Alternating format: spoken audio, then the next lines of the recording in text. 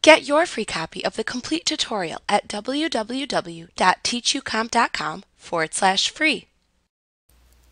If you assign job costs that you incur to the correct customer job, then the next time that you create an invoice for that customer job, you can bill for the job costs. To do this, create an invoice by selecting Customers and then choosing the Create Invoices command from the menu bar. Then use the Customer Job drop-down to select the customer job to which you have assigned job costs. When you do this, QuickBooks will then display the Billable Time and Costs window. To bill the costs, click the Select the Outstanding Billable Time and Costs to add to this invoice option button, and then click the OK button to continue and open the Choose Billable Time and Costs window. Note that even if you did not bill the time and costs at this exact moment, you can later click the Add Time and Costs button that appears within the main tab of the ribbon at the top of the invoice to open the Choose Billable Time and Costs window. In the Choose Billable Time and Costs window, click the Expenses and Items tab as needed to display any outstanding expenses recorded and items purchased for the selected customer job.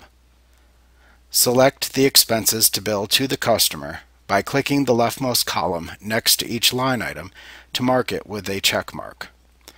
On the Expenses tab, you can even mark up expenses if needed by entering the amount or percentage to mark up the items into the Markup Amount or Percent field.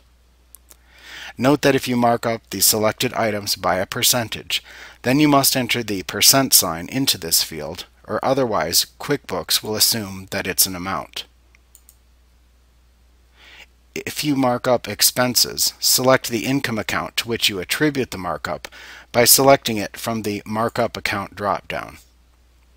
If the selected expenses are taxable, select the Selected Expenses Are Taxable checkbox. In both tabs, you can check the Print Selected Time and Costs as One Item checkbox to add all of the billable time and costs to the invoice as a single item if needed. Once you have checked the billable items and expenses, click the OK button to add them to the invoice. You can then complete and save the invoice as you normally would, and close the Create Invoices window when you're finished. Like what you see? Pick up your free copy of the complete tutorial at www.teachucomp.com/free.